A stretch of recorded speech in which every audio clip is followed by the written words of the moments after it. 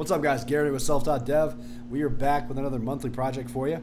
Apologize if my voice sounds a little scratchy. I've been kind of sick today, but we are basically just rebuilding Google's homepage. So this is gonna be a pretty simple one. We've got 2 buttons on the left here, 4 buttons on the right. This button, make sure you switch that out with your picture. So just pull up your picture somewhere, drag the picture into the circle, and it should just go ahead and replace it just like that.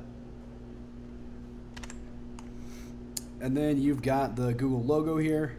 So to export that, all you have to do is press Control E, and then you can export it as a PNG. And if you need help with Adobe XD, I've got a video on how to use Adobe XD, so kind of go over the basics of it. And then we've got our search bar here. Make sure that's clickable and that you can type text in there.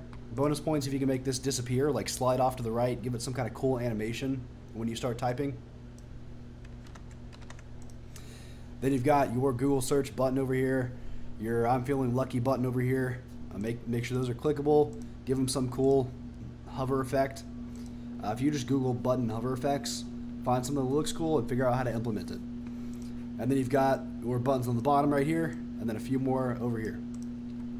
Now also make sure this is responsive. So when you get down to mobile, maybe make these split into 2 separate rows, and then have these go into a row,